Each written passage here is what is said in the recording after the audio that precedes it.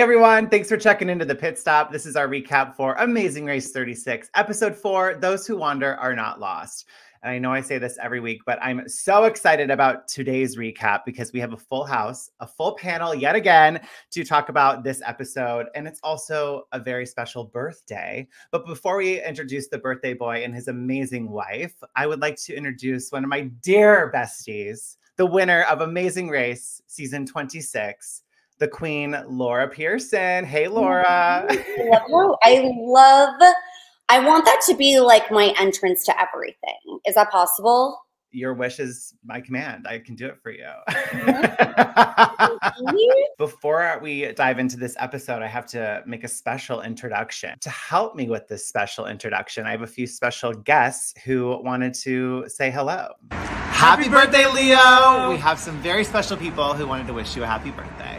Hey Leo, I want to wish you a happy birthday, my friend. I hope all is going well, and keep the pictures posted because I love watching all the cool antics you guys are getting in and how the kid is growing. I hope you have a blessed and wonderful day, and keep on trucking. Happy birthday, Leo. We love you and miss you over here. Me and Riley, she isn't with me right now because from 9 to 6 she isn't my kid, but you know what I mean. So hope to see you guys soon. Hey, what's going on, Leo? Just want to say happy birthday from me and my dad. You know, he's not too tech savvy, but we both want to let you know that we're thinking about you, and congratulations to you and Alana on the second baby. That's super exciting. Congratulations, and I hope you all been doing well. If you ever need anything from me here in Kentucky, just know I'm always a phone call away. Happy birthday and have a good one, brother. Happy birthday! Happy birthday, Leo. We love you. We love you. We miss you. Happy birthday, Leo. I'm really glad that we met over the race. You're one of the funniest and coolest guys I know, so I hope you have a really good birthday. I gotta come to Oregon and we gotta hang out sometime soon. Happy birthday, Leo! I miss you so much, and I hope you're having an amazing day. Can't wait for another Amazing Race reunion with you. Hey, Leo. It's Gary all the way out from Oslo, Norway. Happy birthday. Can't wait to see you and the baby. Get you and Alana out to a ghost investigation. Looking forward to seeing y'all again. We need to get a reunion going. Happy birthday again. Happy birthday, Leo. Happy birthday, Leo. We are hoping you have the most exciting and wonderful and dog-filled birthday ever.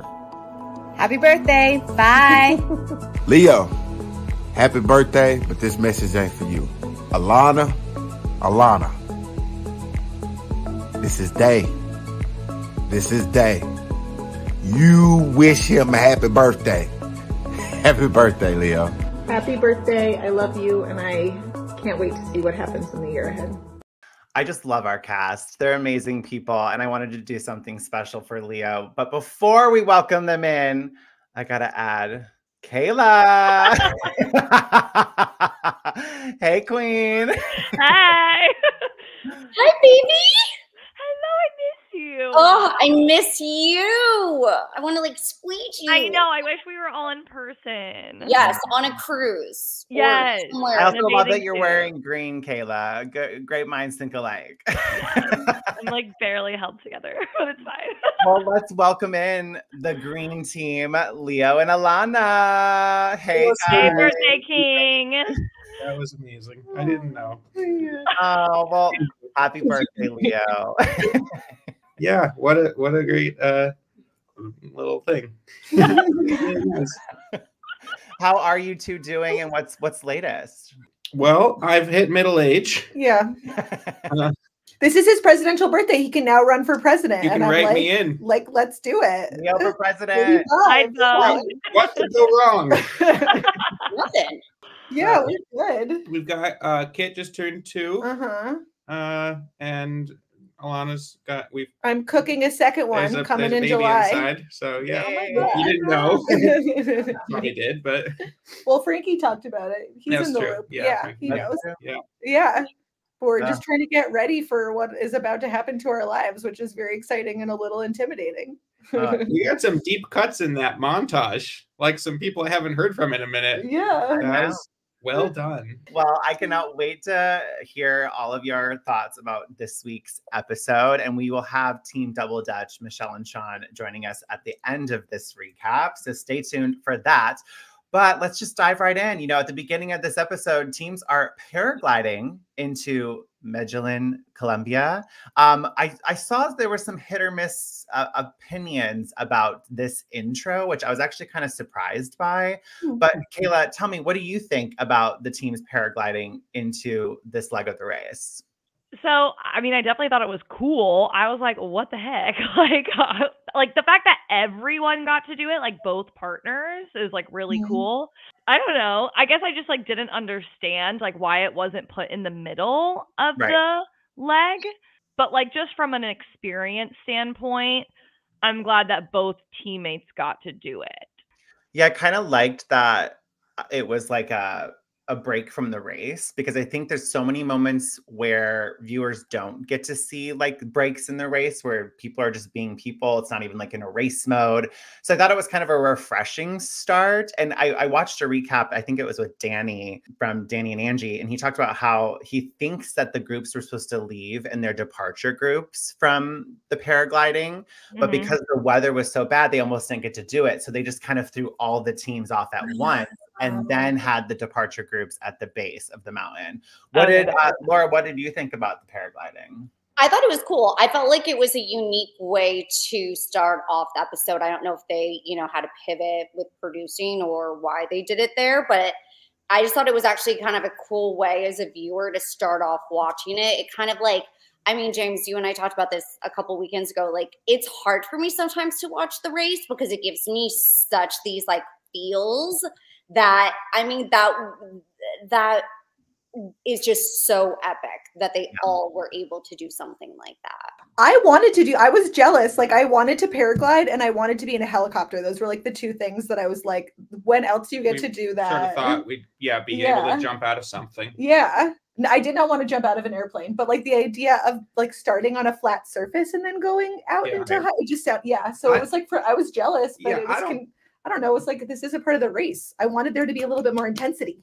Yeah, I don't mind it at all. I mean, it's like just kind of an introduction to the place. And I feel like, you know, like as a viewer, it didn't bother me, I guess is what I would say. It makes sense that they were supposed to start in their like little groups and then they did it. Like that explains the sort of like missing piece of like, why are they all just like having fun? Like they don't for you to have fun. They're not like there to produce good experiences for us. They're there to produce good experiences for the viewers. So it was like, it reminds me almost of one of the things where like when we went to the Amazon and Chief Pignon got the thing out of the tree. Right. Yeah, with the blow dryer. I mean, the one thing about that is I wish we could have actually tried to do that, right? And that was like part of the challenge, and we would have all looked ridiculous. Right? My memory is that Leo reached for it. Yeah. We, like they would have had to have us try to shoot something like 6 feet away. But give me that blow dryer. Even so, it's like it's just like, you know, a chance to see something that's part of the culture, and it doesn't so much bother me that it wasn't like part of the competition. What I thought was interesting is I think it was Leticia that was having issues of like, I'm so uncomfortable. This is a lot harder than I thought it was going to be. But at the same time, she's like, I have 3 kids and I really want to be able to show my kids I can do anything and that their mom's amazing. She's a superhero. But then on the flip side, Sean, who literally just a week ago couldn't even walk down the side of a mountain, he seemed totally unfazed by the paragliding. I would have been freaking out. Yeah, he was like, I think it was just so beautiful that I like, my mind kind of forgot like, oh, I'm afraid. And then I kind of thought about it. I'm like, maybe it's because like his feet weren't on the ground. I don't know. I think as a person who's afraid of heights, I think there's a real tangible difference between starting on flat ground and having to jump like off a bungee jump. I think it's once you've been I want to hear once you've been to the edge, once you've been through like the most terrifying possible experience of being on a hill that is a bit muddy, then after that, everything else is just like eating a birthday cake. I think also like James is afraid of heights and you just like leaped off the side of that building, no problem. So I wonder if there's just a little bit of race adrenaline that kicks in, like gotta do it now. Maybe Michelle gave him a little talking to after the hill incident. Oh, that's probably, she probably whipped his ass into shape. It won't be a little bit. Laura. I was really impressed. I feel like The Amazing Race, honestly, this is one thing I love about the show is it gets all of us out of our comfort zones, and it forces us to face our fear. And it's like, what are you willing to do to win? Like, are you willing to jump off the side of a bridge? Are you willing to bungee jump? Are you willing to walk down the side of a mountain? Like, what's your limit? So I do love these like real human moments. And I thought it was cool that he overcame his fear. And apparently it sounds like he's gone skydiving since. We'll have to ask him when they're on the recap. But yeah, it sounds like he really on a hill since. Yeah, what happened? Yeah, has he gone down a mountain since? She whipped his ass. We all know. That's what it is. Leo, you're right. Well, the teams left in their 15-minute departure groups, and they had to go to La Meseta to find their next clue. And this was the detour of the episode, which we'll get into it, but was an incredibly unbalanced detour for this leg of the race. But for this detour, teams had to choose between Dance Vibe or Wall Scribe. In Dance Vibe, teams had to perform a 30-second breakdance routine in order to receive their next clue. In Wall Scribe, teams had to then solve a rebus puzzle in order to receive their next clue from a local artist. If we were all on this season, I'll start with you, Cayla. What do you think you and Raquel would be doing? Wall Scribe or Dance Vibe? You already know Wall Scribe. Dancing, any of that is my literal worst nightmare. I saw like the breakdancing part and I was like, oh God, no. Like, oh my God, no. I would have been absolutely mortified. Like immediately when I saw that, like let's say we picked it on accident, like we didn't know it was dancing or whatever, I'd be like, Raquel, we're jumping ship immediately. Like immediately. Like no chances, no even hesitation. We're doing the Wall Scribe for sure. Yeah, Leo and Alana, I'm assuming you guys would do the same. Totally. Yeah. Always the like word puzzle challenge. Always. Yeah, dancing confuses me. I just have no rhythm. Leo actually has really good rhythm. Way more like something doesn't translate though. I have the rhythm, I can do physical stuff, but then it's just combined. It's like the memorization. Like it's like if I guess I have rhythm like on my own, but if I'm having to like recreate a rhythm that someone else like put steps to, like it's just something jumbles in my brain and it's just like it's repulsive. It's awful. It would be so embarrassing. They'd be like, get this white girl out of here. Are you feeling the same, Laura? Are you puzzle or dance? So the thing is, I don't mind the dancing as much, but that dancing did not look easy. And you know, on The Amazing Race, sometimes it is like the littlest thing that you don't do with dancing and you're screwed. That wall lit, as I was watching, I'm like, that was so easy. Yeah. For everyone. Yeah, true. What I liked about Wall Scribe and that type of challenge is there's one right answer. And so with like one of the hardest things about the race is you don't know what matters. And so with dancing, I would not know like what to focus on learning.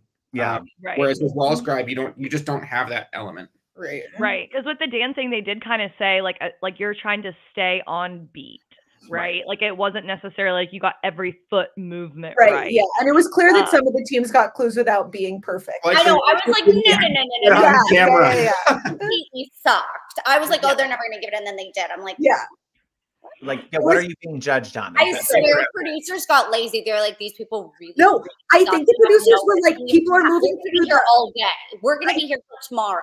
I feel like the producers were like, oh shit, this is an imbalanced detour. Be a little bit more lenient on the judging and get people through. And like, but I don't know if I actually don't know if they ever put their thumb on the scale that much, but I was like, it is clear that there is some like whenever when you definitely like sometimes like and you like watch the end of it and someone would be like not even on the beat with the final beat and then they get the clue and you were like, well, at first I didn't realize that there's a moment where like one partner kind of has their moment at the end and then it switches to the other one doing it. I think it was the pilots who did it first. I was like, why is he just standing there with his arms closed? I'm like, did you just give up? And then it was like, oh, then it was his turn to hit his like 3 beats. And then like they both, I was like, oh my God, that was so funny because I thought he just like gave up and stopped dancing.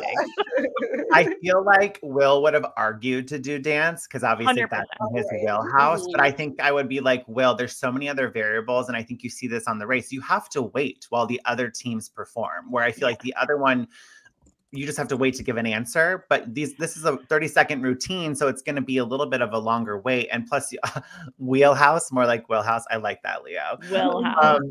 But also with the judging of the dance, I don't know if you picked up on this on our season, y'all, when we did the Berlin, the dancing ducks or whatever, and we had to perform, and I was so worried that we had to memorize verbatim the German words.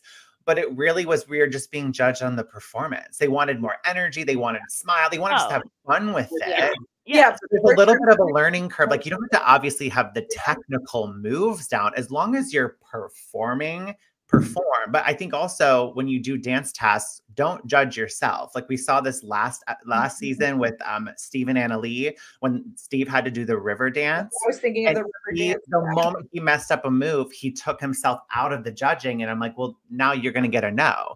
So if you mess up a dance move, just power through it and keep smiling and do a performance, because you never know. They might pass you and say, yeah, you're good to go. Same kind of situation happened on our season with Arun. You know, I think like the language barrier was like the Donald has your trousers or whatever. I didn't do that one, thank God. But like his whole thing when he like reflected back on it, it was, I was so worried that like with my accent and stuff, I wasn't like doing it right. He goes, so I wasn't in the, hey, I just need to perform mode. He goes, once I realized like I just need to have fun with it and they just want to see that I'm trying, then like he got past, you know? So, but like on the flip side with the dancing of like, you know, there's a lot of room for like, okay, that passed. Whereas like, this is like one phrase. It's funny, the whole mirror thing, because in my mind, I was thinking like we or I too. Like, does that make sense? Like, you know, world is smaller than you think. Because it's like in my head, like we'd both be looking in the mirror. So I'd be like, oh, we, us, smaller than we think, or like smaller than I think. So that's like that would be a hard one to kind of switch around, be like, oh shit, it's you. But here's the problem with that. I feel like if they'd had to do something crazy, like run up and down the escalators between guessing, but you could have just stood there and said, Thank you. Okay, that was another one that I did not like. I'm like, so you could just stand there and I'm glad you brought that up because I would have forgotten about it. I was like, they literally just stood there and guessed like 5 different things. Like, they should have had to like run back down, do some sort of run through. Berlin. With sauerkraut, you got one try, and then you had to go do up something and walk down the building again. Especially what happened? What happened to the race? There was like cool stuff for them to do. Like they could have run up and down the escalators, or had to ride and wait up and down. Do 10 push-ups, right? Whatever. Something. Like that doesn't cost money. You don't need just like. I don't know, do a burpee, But it did seem, it's funny because like it did seem like this has been a lot of like on foot running stuff. Like every single person's making a comment about it, like, oh, like I'm about to be doing a lot of running. Oh, on foot. Oh, we're running again. Like maybe they were trying to give them a break. No breaks. Maybe no breaks allowed. It said in the clue that they couldn't run up the escalator as well, which I was shocked no one ran, because even though they tell us to do certain things, like I feel like the majority of us are like, fuck it, I'm running. But it was like everyone was just standing there. They were scared. I mean, you read your clue and you're like, if I even appear to be running, I'm going to get in trouble. Like, no, I'm be a good racer. You take it so literal. Well, Laura, we lost. It's true. I would have ran my ass up there. Won, so people should do what you do. I would have screamed fire so that everyone would run away, and I would have ran. And they would have been like, rules, and you'd have been like, bye. Like, I don't understand. Oh my God. But yeah, maybe if they would have added some extra element to that Rebus puzzle, it probably would have given it a little bit more of a balance. But all in all, very unbalanced detour. I mean, we saw that with Spanish. Like, yeah, it was just like the flag versus balloon detour. I feel like the season has been, not good with that. Love this panel dynamic. Thanks, Leon. Speaking of flannel dynamic, Cayla, you said something about maybe they were running too much. What I think we need to remember is always be asking, how does this benefit me, the viewer? Right? Great. I don't care if they're running too much. I don't have to watch that shit. Oh, wait, can I ask one question? Yes. Can I just have to, okay.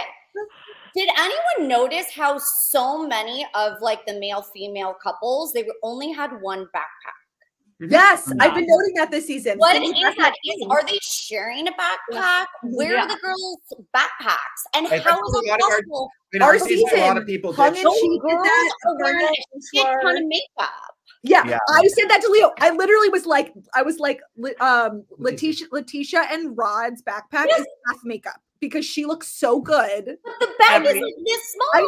I'm like, it's all making like 2 clothes, like 2 shirts. I'm so confused. Yeah. Maybe it just looks smaller because Rod is like so really massive that it's like proportion of his body to backpack. Like on me, it could look like my whole body. I think the issue is obviously the show has been on for 36 seasons. They're about to film 37. It's been on 20 plus years.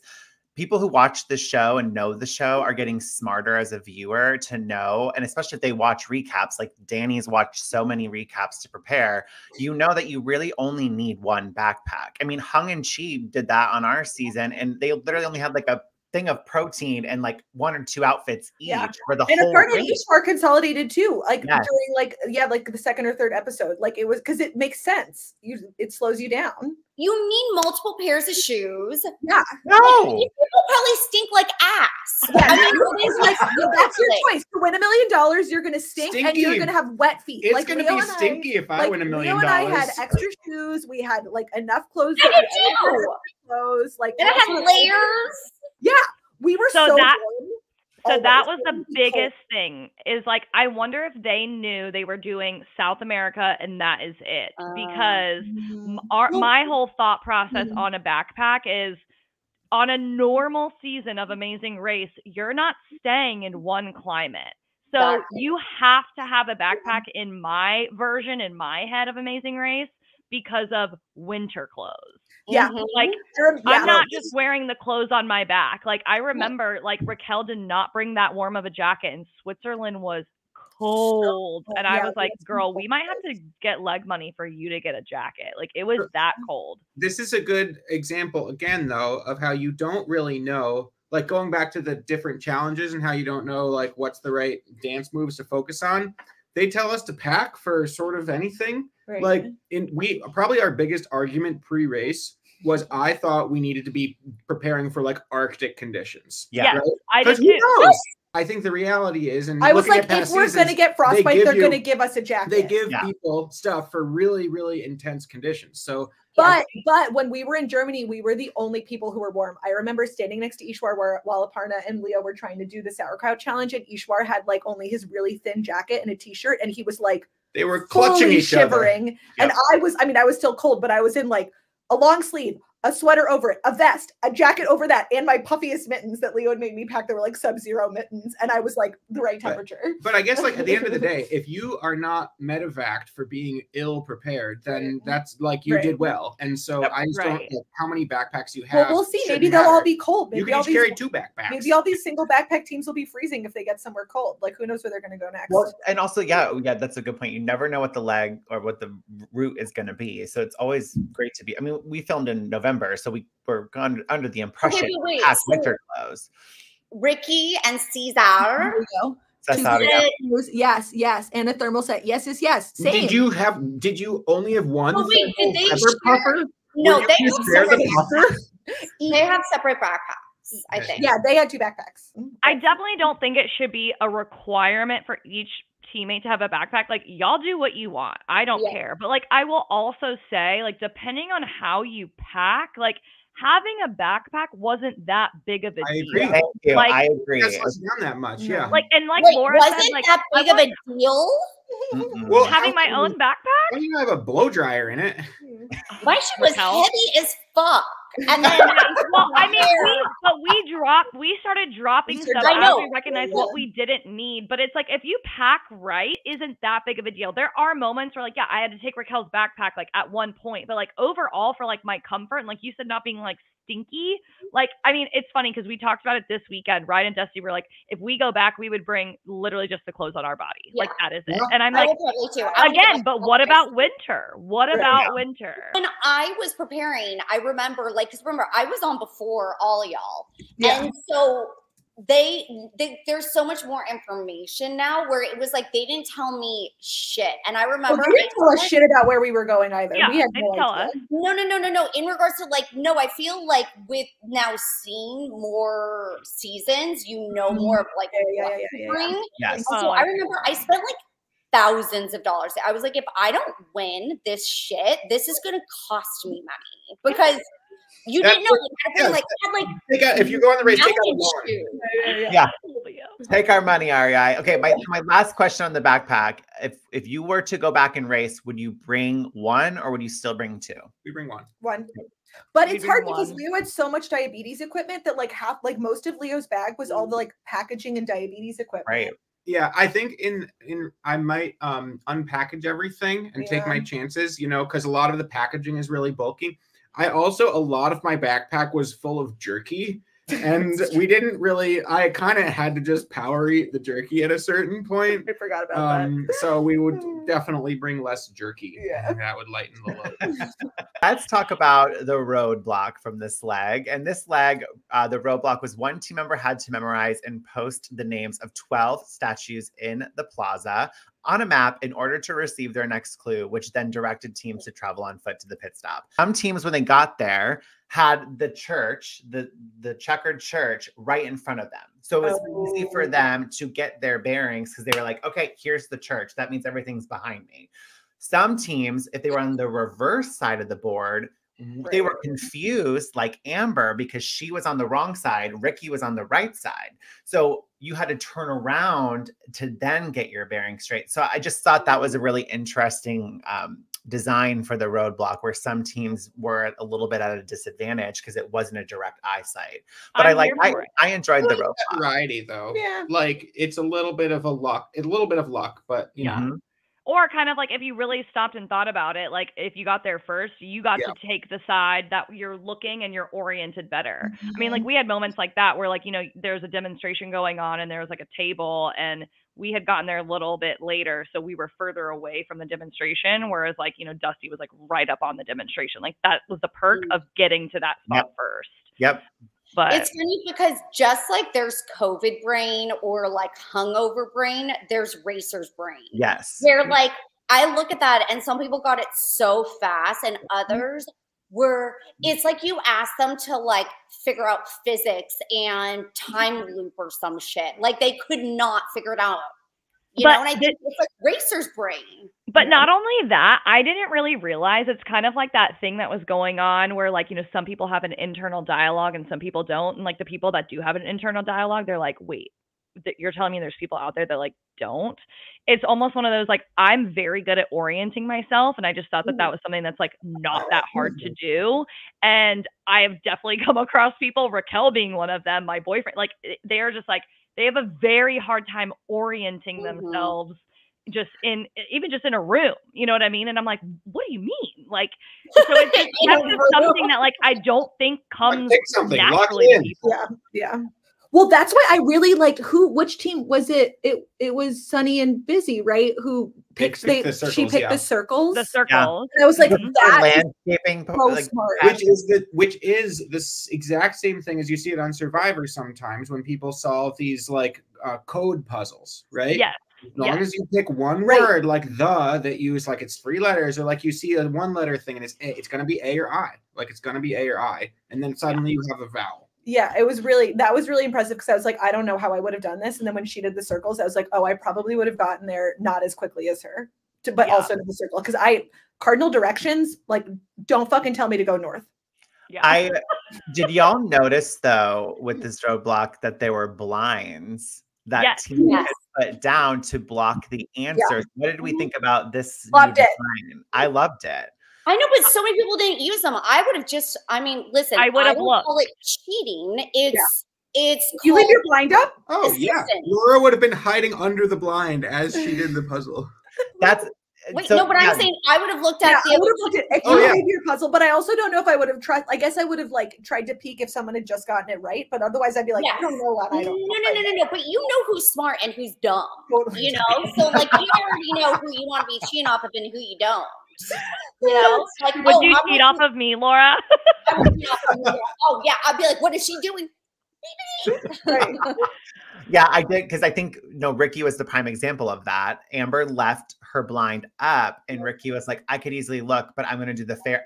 I love him saying like, I'm going to do the fair thing, but it's a race. So to me, nothing's fair in the race. It is a race. It is a competition. It is reality TV. If you want to look. Yeah, but also I think Ricky trusted his confidence enough that he didn't need to look off Amber of all people to know like if he was right or wrong. You know what I mean? If I was in the front of the pack, I don't think I would have, because I do think I would trust my own stuff. But if I was in the back, it would creep in my mind to probably look at other people. Yes, like it's just like playing cards. Like if you can see someone's hand, that's their fault. That's their fault. Yeah. You want to flash me your hand? I can't help that. Give it right here. It's like playing cards with an 8-year-old. But okay, let's also like not to like skip ahead, but like I just feel like this is gonna take like a big chunk. Is like this is where alliances really came out. Like really came out. Yeah. Would you? I guess I kind of want to hear from everyone's standpoint. I mean, I guess like I feel like me and Laura are the only ones that didn't like I think fully like have this in ours, but it's just like no. I guess I don't understand. There's a couple moments that I don't really understand the alliance part of it. Like I don't know. I guess I just want to hear y'all's thoughts.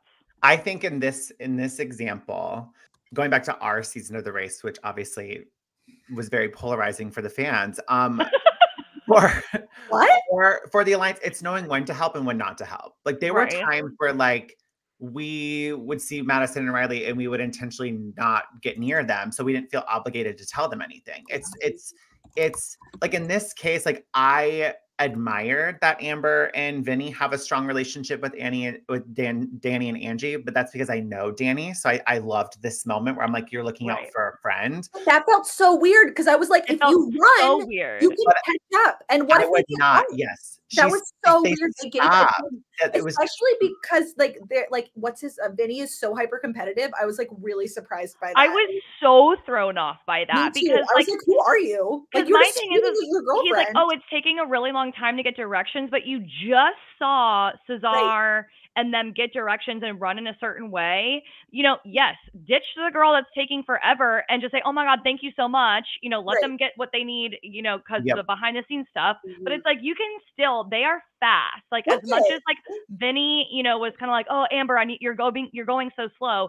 I know for a fact she's fast enough to catch up with those boys. So it's like, I don't get why they didn't just drop the directions and follow the boys. And we did this a lot where we would run in a direction we thought was right and then sort of holler the thing we were looking for. And then people would tend to point to you. And so you could just run saying the name of the park they were trying to get to. I was like, I was so mad about that. That was so or at least just run far enough in the same direction as the boys to kind of get yourself in the right direction, keep them in eyesight. And then if you need to stop and get directions, like do it at that point. I guess I just didn't understand. So I don't understand why you wouldn't just follow them. I mean, that's what I'm saying. Fluent Spanish, follow them, run right beside them, and then when you see person, it's not a no-brainer, number one. And number two, Danny is smart enough to figure out that shit on his own. He is so smart, so good at puzzles. It's almost like they maybe felt like they wouldn't win first, so why even try? It was very fun. That is how it felt. That is definitely how it felt. They seem hungry for first place. That's why I was even shocked. I mean, they said that they were still in the plaza confirming directions on a phone when they started helping Danny. I wonder if it was edited differently. Either way, I just thought it was. I would have followed Ricky and Cesar. I would not have stopped. I would have too. But to play devil's advocate on this, in this format with the 15-minute departure groups, Cayla, which you have experience with, I didn't think it was a bad move because now you're securing a team you like with you to leave in your departure group, and also a team that, sure, I do think Vinny and Amber really do like Danny and Angie, but I'm not going to for a second think that Vinny also doesn't. I'm going to say Vinny because he's a little bit more high intensity with the competitiveness, where he doesn't think that they can beat Danny and Angie. Yes. And not only that, like when he's sizing up, like, you know, their strengths, talking about Vinny and Amber and then Danny and his mom's strengths, I think he's thinking, if we help them now in a spot where we're clearly set up to be in the front of the pack, if we get into trouble later, now Danny and his mom have a reason to help us. Yeah, exactly. So it is very forward thinking, and it's very, very smart, which I'm not going to knock. I'm not going to knock. Also, you never know what's going to happen. They could have started running and she could have broken her ankle or something and would have tracked her. Like, I'm not joking you. What I'm saying is that, like, people think, okay, well, if I do this, then in, 10 steps, we'll be fine. But it's like on The Amazing Race, nothing is a guarantee. You really have to think in that moment as well. Right. And listen, I love Danny. I don't think that his mom is going to be winning like a foot race, to be honest with you. But like, it probably would have been smarter to just be first. I was surprised by that. Yeah. The only thing I will add is that if like the only time we helped another team is when we thought we could beat that team. I don't think, because we helped D'Angelo and Gary when we were. Oh yeah. Sorry. So there was times when we let me go back. We were like the one strategy around like strategy. I'm emphasizing, right? Because why did we help Gary and D'Angelo? Because we vaguely thought that they would help us maybe later, right? But strategy, we were helping teams because we were specifically trying to eliminate a team, Kelly and Levon, who we thought were going to be absolutely crushing the race if they stayed in. We saw a chance to get rid of them. And Danny and Angie, I think, Vinny and Amber are thinking we can easily beat them. Yeah. Right? Think put yourself in Vinny mind, right? Yeah. You're like, he's like, listen, Danny can take Vinny in any bring competition. Oh yeah. But I'm saying you better watch his ass. I'm not saying think about this like Laura. I'm saying think about this like Vinny. I also don't think Vinny is I know we're going to go through that. I don't think that he's actually being a strategic. I don't think he's a strategic partner or like being thoughtful about the way that he's like pushing and making decisions. Like I think the way he's pushing Amber is really stupid and thoughtless. I think like I think he's competitive without any thought behind it. And I'm like really not. Maybe I will change my opinion. But right now, I'm not a big fan. I don't think we will. I don't know. That sweet babe having a crying like that, I felt really bad for her. I was like, that would be rough. Like, every girl has had, maybe not. I have had the boyfriend that's made me cry like that. I really felt for her. Just like, no. If you're competitive and your girlfriend is crying, be supportive. I'll play devil's advocate though, because I could see me being that way with Colton. I just think running with like a romantic partner, which I mean Leo and Alana, like you guys did it exceptionally.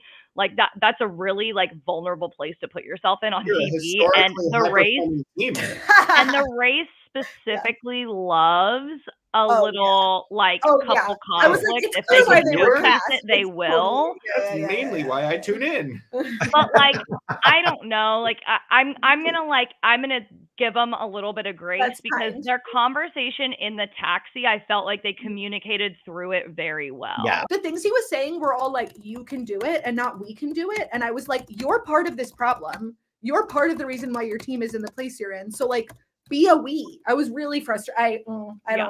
I was very frustrated. Oh, queen, yes. And you know what? Hopefully, like, I mean, and he even made like an Instagram post or like something that said like, this next episode is probably not going to highlight, me in like the best way. Yeah.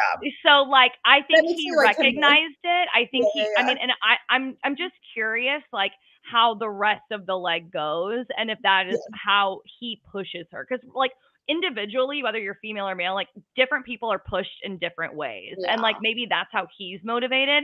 And like I think he just didn't maybe he didn't know like, oh, this isn't how she is motivated. Maybe he didn't love languages. Like I think I can't remember if they just did medical school for 8 or 9 years or if they did that all together. I mean, you should know, but I do have to say I don't think it was like bad enough to make her cry. She's also being a little bit of a baby, but But that's where the strategy comes in, whether she's justified or not. If your partner is crying, you're not going to do well. I think there were moments where Leo really wanted to say things to me like that, but he never did because he knew. How would that have helped? And you would make him cry though.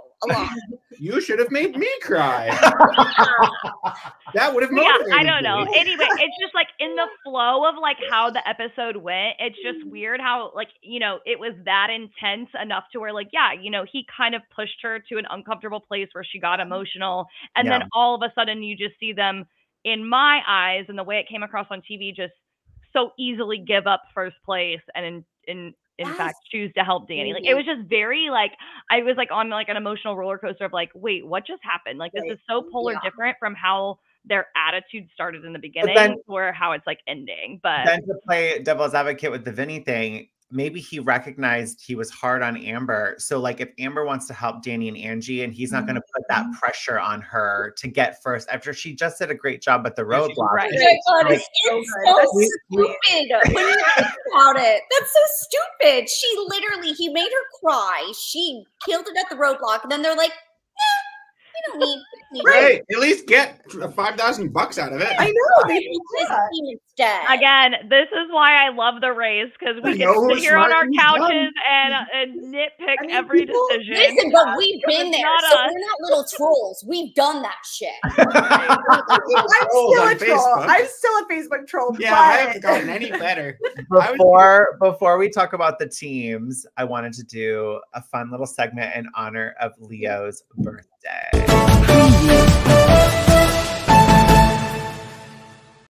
Leo's top 3 moments from the episode that made him go, like he's impressed. So Leo, what are those 3 moments from the episode? Let me see if I can remember what I said. So the obvious one to me was after Sunny and Busy embarrassed themselves at the puzzle, they then showed up at the map and crushed it, right? Like this was, I mean, yeah, I could narrate this, but you all were there. It was pretty fucking embarrassing. They were like, Mama Rat took a baby rat on a trip around the world with hockey sticks, and then they did yoga.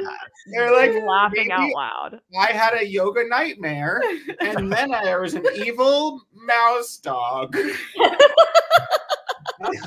That's it, Sonny.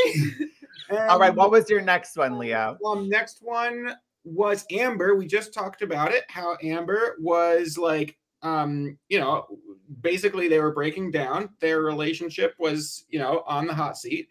And then she was like, I can do pretty well if you don't pressure me. And I was like, I don't know if Vinny's not going to be able to not pressure her. And then he's like, I don't know, Amber. And then she crushed it. And I was like, okay. She bounced back real quick. He was like, you're looking like an asshole. I was like, ooh, straight up calling it. And then what's your last one, Leo? And then the last one was when our queen Phil was like, I'll try this thing. And we were like, okay. Like, I hope this goes well. And then I was like, all right. Like, okay. I'm like, please tell me this had to be after like an hour of him practicing, and then they're like, and then he's like, okay, now I'm ready for you to take the shot. Because I'm like, you literally just looked like a double Dutch king. And he's like, who knew? Who knew? What I loved about this exercise, though, James, is that it helped me like actually think about what I was thinking in that moment. And it's actually like a positive, right? These are all like positive moments when people who, like, whether or not I wanted to, were suddenly pulling through in ways that I never expected them to. So I want to give an honorable mention to the escalator dog. I just thought that was just a great moment. That cameraman was like, I got to get this. But Leo, thank you for sharing your top 3 moments from the episode. Of course. Thank you. Let's briefly give our opinions before we add Michelle and Sean to the recap about each team. We'll start in order of the pit stop. So Ricky and Cesar, once again, getting another first place finish. I think it's very evident that they are well prepared for this race. They did their homework, they put in the work, and they're so consistent. They work really well together. What do you all think about Ricky and Cesar?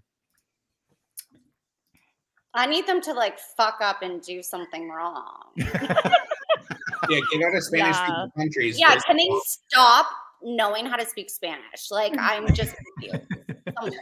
It's funny though, because our season we called that the curse. Like, you would get to a country where you spoke the language and you would feel confident, and then those teams would get cut. Like Lavon was fluent in Spanish, Leo could speak Russian, which was like Michelle with French. Michelle with French. It was just like this sort of constant, like, oh, it's the curse. So yeah, I mean, I don't know. They're scary. They're really smooth. Like, They're I mean, scary I good. don't have much to add. Yeah. They're like incredible. Googling the statues before getting God, to the I know. plaza. They're so calm. Like, Yeah, man, what is wrong with them? They were like simple. The key to success in the race is to simply relax and have fun. I'm almost like, do they work on this? Are they plants? Like, I don't know. There's something. Again, I love them, and I think they're very smart. I think they were very well prepared for the race, but kind of like how Laura said, like, I want like a little snafu to happen or whatever. And again, it's just very hard for me to like separate, oh my God, I think they're so good and they're so strong, with like also recognizing if you're speaking the fluent language and like yeah, it's like Vinny and Amber, as much as we just, gave them a bunch of shit, it's like they don't speak the language, so they didn't get directions as quickly. Like they were waiting and relying on someone with a phone, whereas Ricky and Cesar are just speaking the language fluently and getting very quick directions. Like getting directions is huge. So for you to speak the language, it's just kind of like, I don't know, that part kind of like, it makes it a little less. Where are they going next week? Well, they're going to Chile. Oh, they're going to Chile. Yeah. Okay. Well, they'll go somewhere after Chile. They've got to go to Europe. Yeah, but again, outside of all that, I'm just like, dude, they are the team to beat. They are the team to beat. I mean, like first, second, first. Extra step to count like the tiles from the roadblock to know like how many statues were actually going to be put on the map. Like they always take that extra step. Yeah. And it's clearly like fucking challenge. Like it's been kind of ridiculous. It's been, like, no. and that's to their credit. Like, I'm not just saying that because you're here. They said they've been extremely good at showing the only 10 words Spanish Ricky Oh, that's knows. funny. I thought Ricky We was also just processed because we knew Cesar like clearly was but we were fluent. like, maybe Ricky is also like almost fluent, or like can speak it like a third or fourth grade level, whatever you Maybe need. that's how they really met. Funny. Anyways, they're the calm, cool, and collected kings of the race so far. They are. Well, in second place, again, just impressive climbing these rankings. Amber and Vinny, they definitely had a bumpy start to the leg. Wait. Right I have something to say about this. This is part of my problem, James. So Okay. you see how he ran up and didn't run with her to the mat? It's stuff like that screams to me that they're like I just don't. I don't think he's doing a good job of being a supportive partner. It's like, but she didn't run with him. Well, I don't know. He was running faster. He should have he should have run with her. Like if they weren't going to get him third. Oh, I see what. Like just fucking wait with her for a second. Yeah, he's carrying it back. Her ass needs to hurry up.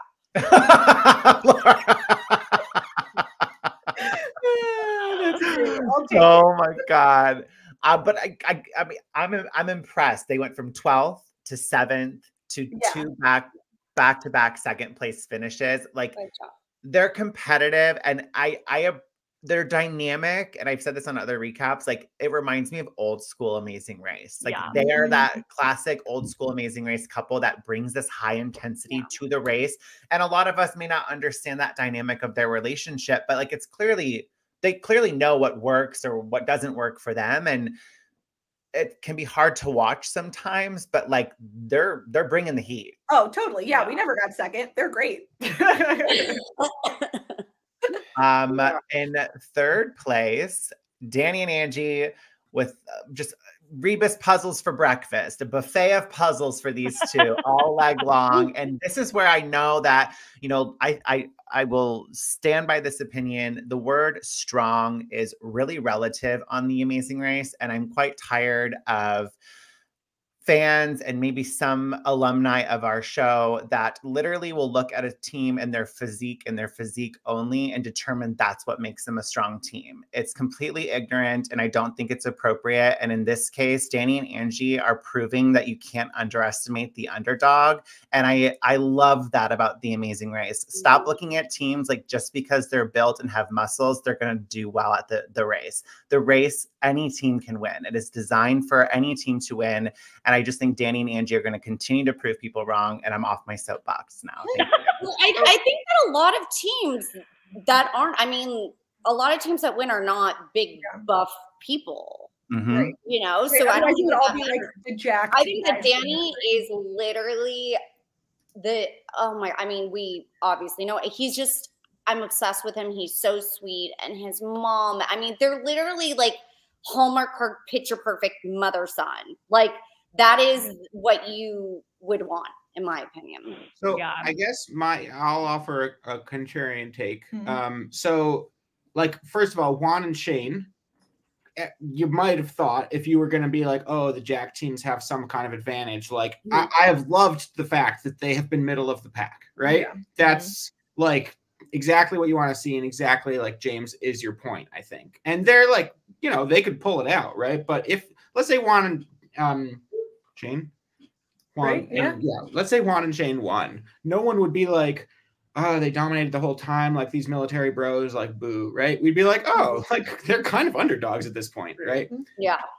Danny, I get it. Like, I love him, and I think he's super smart. I would consider him a threat without a doubt. Angie acts like it's her son's race, and I don't like that. I find it uninteresting. I that's a valid point, because when we were trying to look for the escalators and she's like, this is the base, and he was like, no, we should go out. It's she needs to take a little bit more of an assertive role. Be in the race. I am also no interest in seeing someone run their race with their top number one cheerleader. Yeah, who's feels their like mom. she's watching him and being like, wow. I think it does Danny a disservice. Yeah. I think if he was racing, that's a very good point. Yeah, I think if he was racing with like a friend or someone who was more competitive, like I don't know, his dad, like, you know, someone who's more competitive, they would be doing even better, because she is just so like, I'm seeing at the coffee challenge, she was like, oh, this is delightful, and I was like, you're not here for a fun race activity. Pick those coffee beans faster. And to give Angie some credit here, I think she would be a better racer if she wasn't racing with Danny. My mom would be a terrible racer with me. But she would be a terrible racer in general. Yeah, she's not very, competitive. she would have too much fun. But you know, like let's just take my mom out of it. Angie, I think if you put her with like one of her buddies or like literally anyone else in the whole world, I think you might see a competitive bone come out of her body. Yeah. Well, in 4th and 5th place, you know, but race to the pit stop, we have Juan and Shane and Rod and Letitia going at it.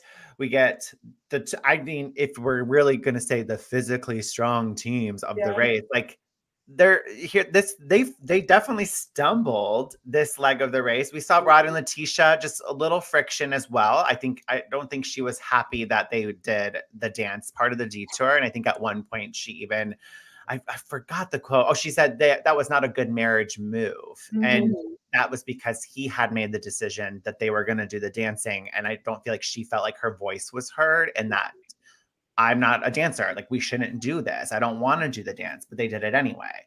And then I'm really loving Juan and Shane a lot more. And I said this last week, a lot more than I thought I was going to. Yeah. There's something really likable about these two. And it's not so overbearingly alpha for me as a viewer. Watching them dance kind of made them like so stinking cute, because it made them like a little bit dweeby, which I was like, you know what I mean? Like, they weren't like suave and sexy. They were just kind of like, you know? Yeah, they're like you said, they're a lot more relatable than I think like you would look at them and assume or something. But like, back to Rob and Letitia, it wasn't just the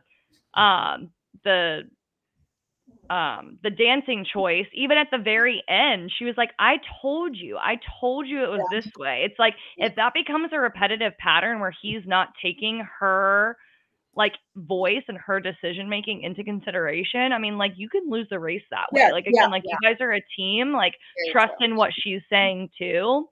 But I also I wish I knew. I almost want to like ask them that museum thing, because when they, you know, how one took 6 and the other one took 6, which one got the ones wrong? Because remember, on the first check it was wrong, and then they had to go back and check, to where it's just kind of like, I just wonder which of the team, which person got the stuff wrong, because like because in that case, that was really beneficial to work together. But do you really want to be that neck and neck with that team specifically, I guess? Like, so again, it's just kind of like, there's just the working together has its benefits, and I don't hate it. I don't. It's just in this episode specifically, it was just interesting choices being made to where it almost seems like uneven help, if that makes sense. Totally. I don't know. Yeah.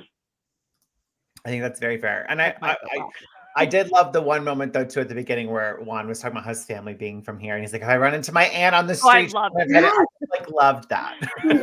I like the amount of helping at the very end when I forget who, but I think Juan and Shane were about to run off, and they like gave them that last tip, and to me that was like the perfect appropriate amount of like, okay, we're gonna go. Well, we're not gonna like leave you in the dust in this exact moment. Like they're middle of the pack at the end of the day. They're not gonna. No one's gonna get eliminated in this moment, most likely. Right. I guess you could be thinking about it that way, but like then you're gone and dead, right? So like, why not just like throw them a bone? Yeah. And I also really like I was starting to feel triggered by the alliances, right?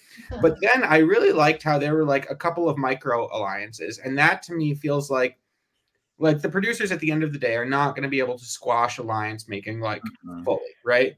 But like I can empathize with some of our like Facebook fan base who is like, you know, dislike these mega alliances. And I thought that like just as a viewer, a couple of teams like thinking strategically and being like, I want this team to move forward and like everyone else not to. Right. It just makes sense. Yeah. It's just funny how you see, which, you know, we're going to end up getting to talk about them, but, you know, the double Dutch, like she said, like she literally said out loud, can we all work together? Yeah. So it was just very obvious that no, you were not included in that, which it's like, you did show up to the task much later. So it's kind of like, not going to clue you in at that point. But what's interesting is like, once the firefighters came in, the cousin and her should have recognized we've been here for a minute and we keep getting the wrong thing. That's the time to be like, girl, we need to work together because they just showed up last. We do not want to be overtaken by them. Like, I don't know. It was just, there's a lot happening this episode, honestly. A lot happening. In 6th place, Derek and Shalisa. And then in 7th place, we had Melissa and Yvonne. I'm loving Derek and Shalisa. And she was cracking me up when she got to the roadblock. And she's like, where's the map? Where's the map? And she's like looking at the board and it's very clearly a map. But I think that's, again, with the design of this roadblock, she had the other side of the map. So she wasn't able to point reference the checkered church right away, like teams were on the other side of the board. But I love that we also got to see a little bit more of Yvonne and Melissa, which we didn't get to see much of them last episode. They had pretty much an invisible edit. So it was fun to see them a lot more this episode too. Yeah, Derek and Shalisa, I'm really excited for them to continue to dominate. Like they're clearly a strong team. They're great. Yeah. I also really felt for her when she was like, where's the map? I'm like, oh, that's how my brain would be. Like you're panicked, you just got there and you're like, but I don't see a literal map. Like, and what's this stupid picture of the surrounding area? Like, I was like, I feel this. So like, this is exactly, I don't know if I would have said it out loud, but I would have thought that a lot in my head.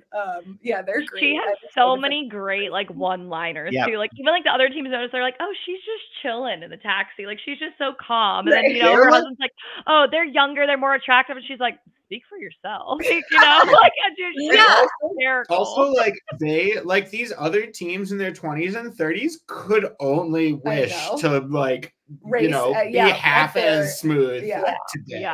I love them. In 8th place was Sunny and Busy. They started off this leg saying that they're not performing to the level that they want. So it's definitely some learning curves for them in this race. But then we saw them at the Rebus puzzle kind of fumble. Then they switched detours. So they were absolutely last. But again, Leo pointed out an impressive move on their part. They were last and then beasted through that roadblock. And that's what saved them from being eliminated this leg. I think they're a very strong and capable team. But again, the race is a learning curve. And I think there's some things that they're still trying to figure out. Yeah. I think they might be a little too same brain. Like you need to have some complementary skills and like, I just think they were locked into the wrong thing and that showed at the puzzle. That's a good point. Yeah, it's like you have to remember about the race, like they're not trying to trick you. And just with that first one that they fumbled so bad. Is like, that shows that this is a good leg at the end. And like, this is exactly what we want. Like you want a team who can correct and like, it with that. Yeah. It's true that they were staying positive even after the 25th try. And they were like, this must be even more complicated than we originally thought. They did. No, I don't know. I love them, and I hope we get more of their chaos, but I don't know. It's not looking good. And I do love, Karishma just talking about how she's really just seizing life after unfortunately losing both of her parents and just seeing how short life is. And so I think that they're badass, both of them, but I just feel like once you're kind of in the back, it's hard to really work your way up unless you're Amber and Vinny. Amber and Vinny, who knows? I would love to see it. I would love to see it. And then sadly, we say goodbye to Team Double Dutch this episode. Sean and Michelle, their joy was infectious. They clearly like to have fun with each other. And so let's go ahead and bring them on into our recap. Hey, y'all. Oh, are we in? You're in. How are you guys? Oh no. Oh no. Technology. I'm sad to see them go. I know. I thought they were fun and I love their energy and just their overall enthusiasm. I can see why they are instructors because I want to take their class. I would think it would be fun to work out. Oh, you can go ahead. They I was not expecting them to be. And I also wonder, it's so dark out at that point. I'm curious how long. Oh, I read this. She said that she was at the roadblock for 4 hours. Whoa. I read that in an article today. I think you were getting at this though. Like I saw them as such a threat. Yeah. Like, not only positive, but like fit, like relationship seems to be like on lock. There they are. Hey y'all. Oh, you're back. Oh, nice. Yes, can you see us? Yes. We were just praises. We were just saying that we just loved the two of you on the show and we wish you would have gotten to see more of the two of you. I'm sorry. Hello? Hello, can you hear us? Can you hear us? Yes. I hear you. Our service is terrible. We were watching you guys the whole time. The whole time. And now it just went out. Oh no! Can you hear us? Can you give us like 3 minutes? Yes. Give us like 3 minutes. Yes. We got you. 3 minutes. You're good. Like 3 minutes. Try to fix it. We'll wait 3 minutes. In the meantime, we'll just continue to sing their praises. Again, it's just like such a good, like I like Leo said, like they were physically strong, but also like their communication and the way they worked as teammates, like I just thought was so positive. Like they were, like it was. I don't know. So without them here to defend themselves. What happened? Like, she just couldn't. No, but in general, they were never like nothing worked. Like, what? Why did this team not work? I love how when she didn't get the map right, she goes, "Could you tell me what's wrong?" Yeah. I mean, maybe just try and see what because in previous legs, they literally even showed it this season. They were told, like in the cooking one. I can't remember who it was, but they were told like your plantains aren't cooked enough. Where they were getting feedback on like, hey, this is what you need to correct. And then so for now, all of a sudden, like, oh, you're on your own. Like, she's probably like, what the hell? Yeah. But yeah, you're right, Leo. Like, what went wrong? Because I think that like they had everything. I feel like to be great. Well, no one told them there would be hills. Well, yeah, I'm trying to remember. They were at the end of that episode, and why did that happen? Like, why did they begin? Why did they begin at the bottom of the path? Well, I mean, the dancing was hard. They chose the dancing. So had they chosen the other, right? No, but in the episode before. Hello. Hello. Yay! Yes. Lord have mercy. Okay, we're always busy. We're driving back from Atlanta now with 3 kids in the back. Okay, so it's always a mission. Oh my gosh! Hi. They're sleeping. Say hi, Phoenix. How fast are you driving right now? we just pulled over. Yes.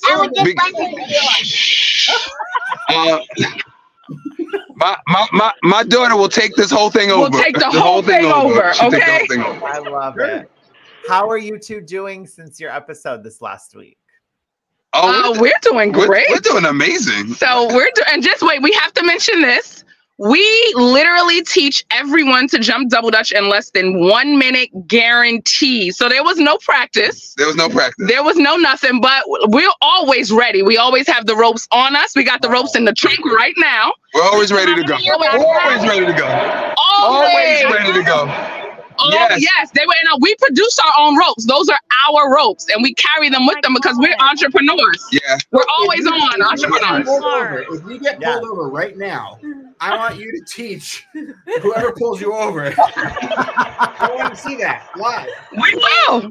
Well, the good news is we pulled over just so we could talk to you guys because we were losing service.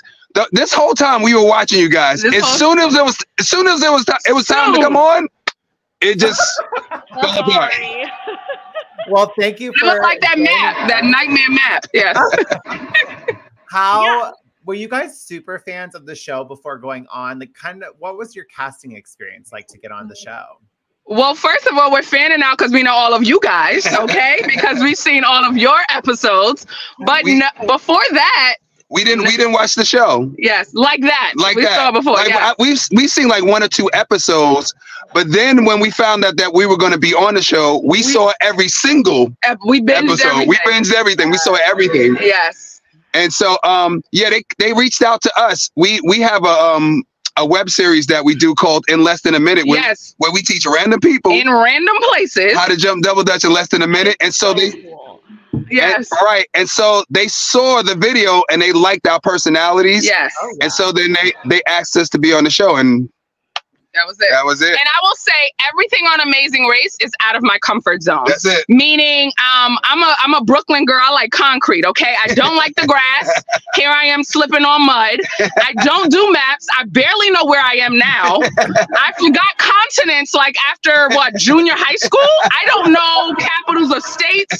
I know none of that. But I learned it or studied it as much as I could for the race. That's it. We learned how to swim for the race. Yes. And we already knew how to drive stick. Yeah, that was the only thing. That was it. We had stick cars, but that was everything else was learning for us. Yes. Everything else. We learned in front of all of you. Yeah. That's what we did. Wow. But we faced our fears. So Sean. Wait. She has something to say. Question. Well, no, I was just going to say, well, that's so shocking to hear because, like, we had just said, like, we are so shocked that, unfortunately your time came to an end as fast as it did because I would have never assumed that of you guys. Like, you guys seemed like such a strong we thought you were a huge threat. Yeah. Yes. We thought so too. We could have been. We could have been. It was that post. Even though John, you were. Yeah. Just stick with that. No, the map and James, you had it right, James. But you had it the opposite way. So our side of the map was almost like, you know how you learn a dance and a dance teacher teaches you the way side by side? Our map was like learning a dance if the teacher taught in front of you. And so my mind was blown. It's the opposite of what you said. If you were faced like where Shane and Rod were, then you could place it like that. And you couldn't switch sides. I tried to switch sides and go to a map on that side, but they were like, no, the side that you choose is the side that you're stuck on. Right, because I honestly think if she was able to switch sides, she would have gotten it. It was because when she saw it, she was like, oh snap, I can see it. On the other side, I can see it. But flipping it, she couldn't. And it's okay. It's all right. Rod would have just ripped the map out of the ground. And I don't know why he didn't do that. Well, just to touch on the cleaning of your shoes, because we obviously just went on a whole tangent about packing and whatever. Like, I packed a separate pair of shoes for that reason because my dad actually had said, like, if your shoes get wet, like, you don't want to be running in, like, wet shoes, and then you'd have blisters and stuff. Like, so it's just crazy. Like, if you got the chance to go again, would bringing a separate pair of clean shoes, like, would that be something that you would prioritize, or would you still, like, not necessary? No, I don't think we could have packed another thing in that bag.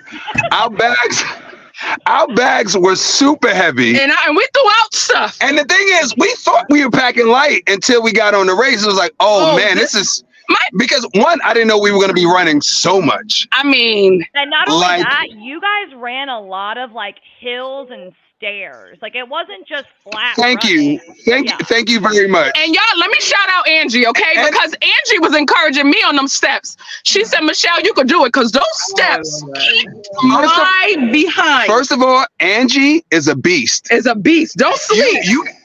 You guys didn't see a lot of things. Yeah. Angie is a beast. Let's be very clear. Yeah.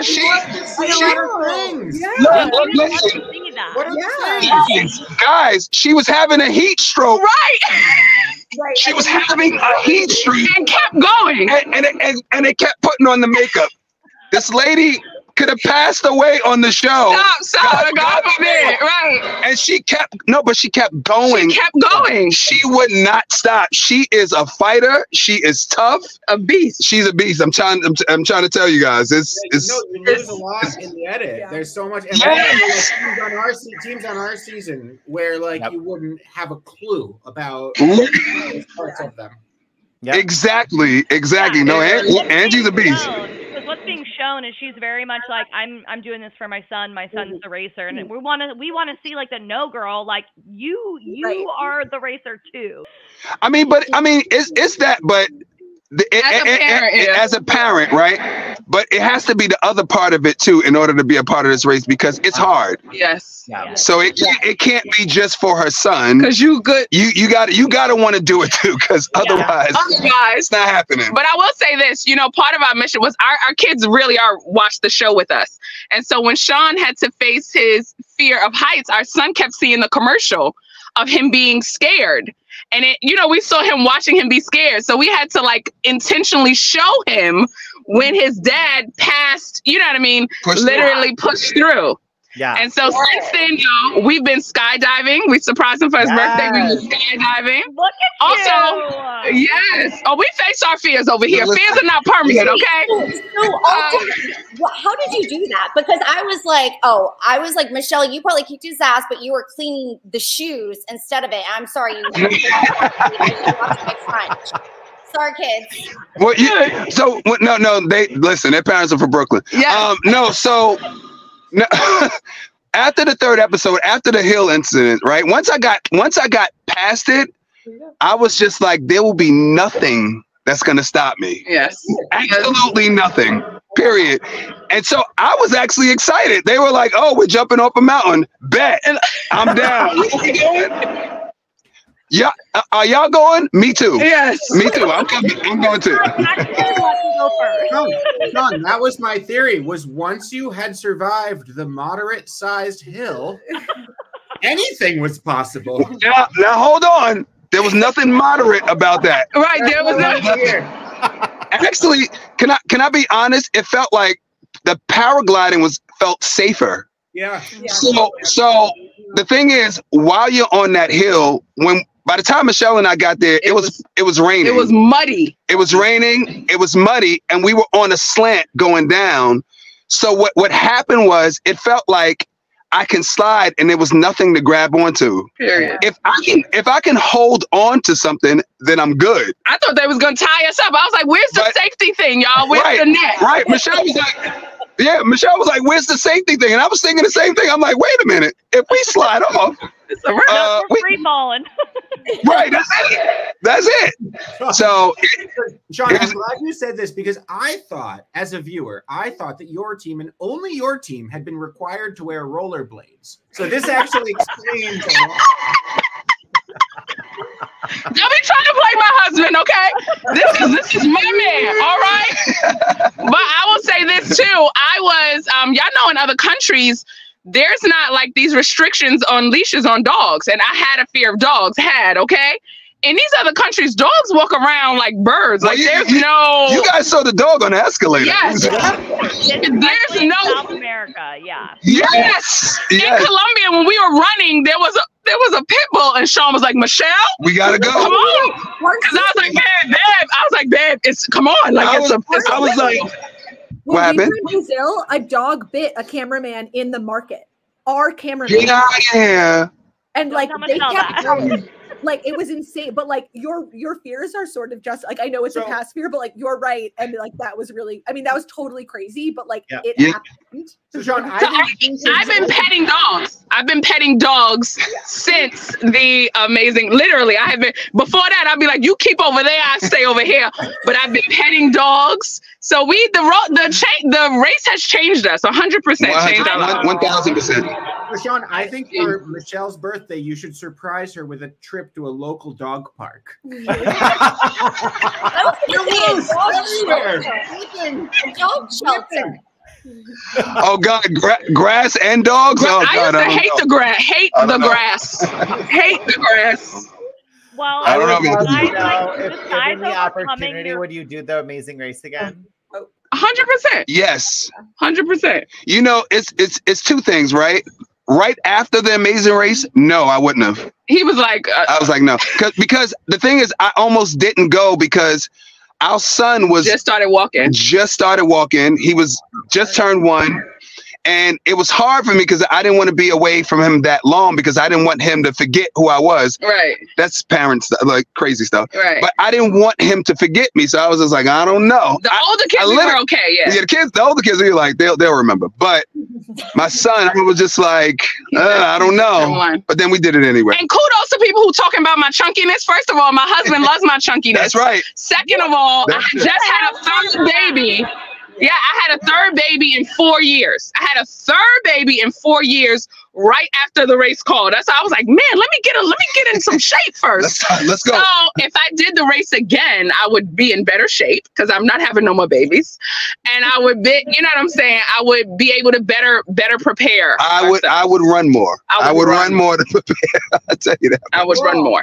Well, let me just say, we have talked a lot, both like before this podcast. We thought you all were going to be a massive threat. Like I said, I think you were, and some things just like didn't work out. But like, you know, that. I mean, and as James said, like it's not all about physical fitness. But again, you're a double Dutch team. Yeah, like I feel like parents do better at the race because you've learned how to communicate well and really in situations that are way more stressful. And I had my money on you guys and all parents. Now that I'm a parent after having done the race, because I'm like, oh, you go through shit. You learn how to talk to each other and sleep. That's right.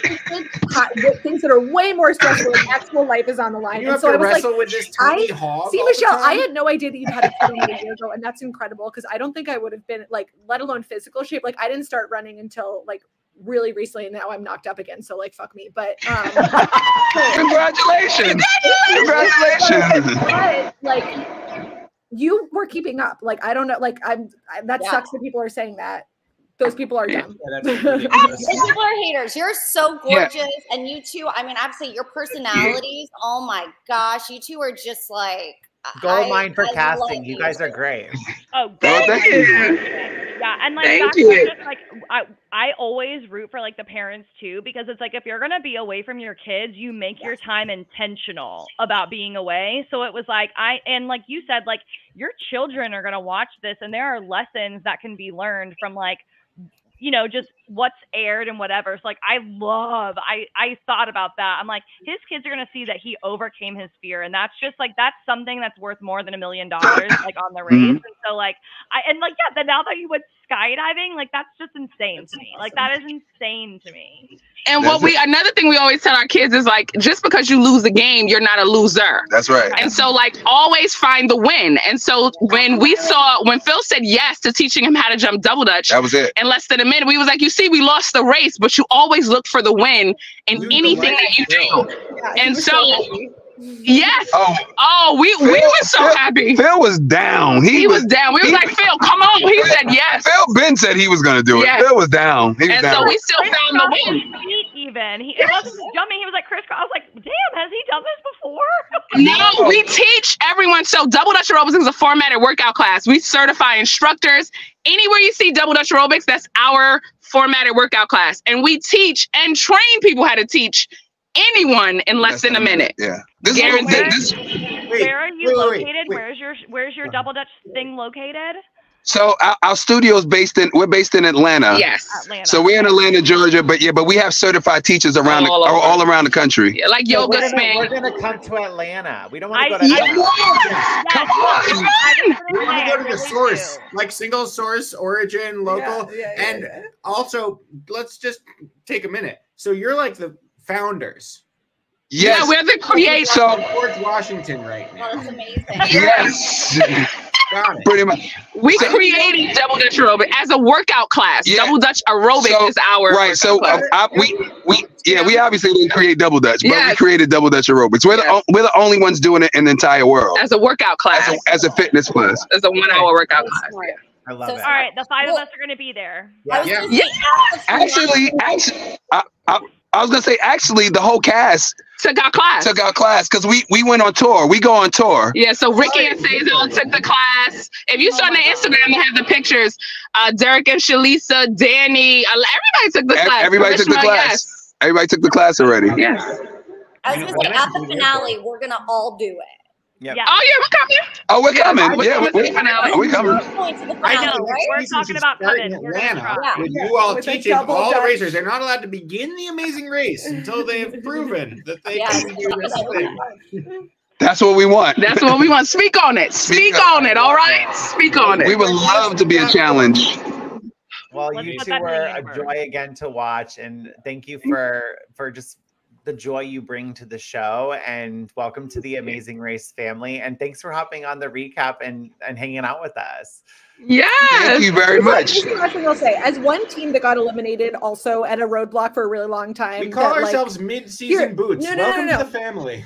I think it's the best way to go because it was all you and you tried as hard as you could. Like you have no regrets and you walk away and it's a classic Amazing Race way to get eliminated. Like as a fan myself going into it, I was like, this is the way I want to go out, is trying really hard and just failing. Just like totally failing. Best team. That's exactly what I said. That's right. But James, I'm with you. One of my biggest fears was being the one that made your team get eliminated. But I was like, babe, do you still love me? Because it was all me.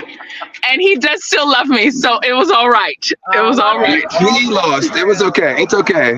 And we lost. That's all right. We were solidly. We felt together. Yeah, two brains. We were literally, as we were being eliminated, we were like,